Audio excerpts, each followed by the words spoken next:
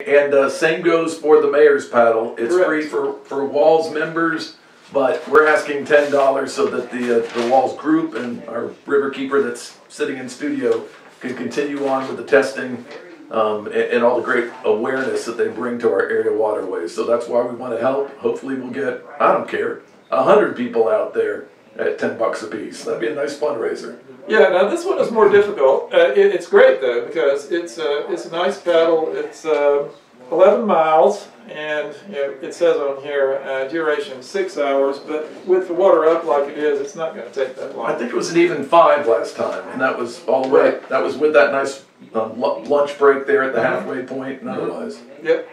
Yep. So it should not take 6 hours.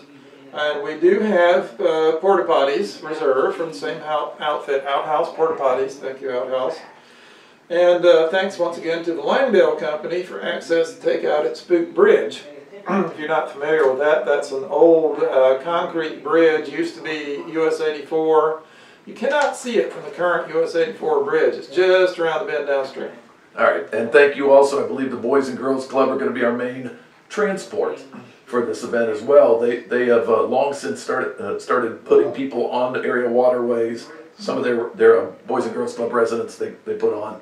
They have the trailer, they have the infrastructure, so it looks like they're even going to have buses. So well, the buses are the key thing, and for spacing. Right. I need to talk to them so we can get this coordinated. Perfect. Right. Yeah. This is the thing about the full moon paddles is you start and end at the same place. There's no shuttle. And there's plenty of room at the boat ramp. This one is different because we're ending up 11 river miles and about that many land miles away. You're not going to walk that distance in even 6 hours probably, so we got to have vehicles. Our traditional method is everybody drives, put their boat set to put in, drive to take out, then cram into a small vehicle. You can see that won't work right now. It sure won't. So John's going to worry about, John and the Boys and Girls Club are going to worry about the actual boats, and then the rest of us will figure out how to space in buses and vans and everything else accordingly.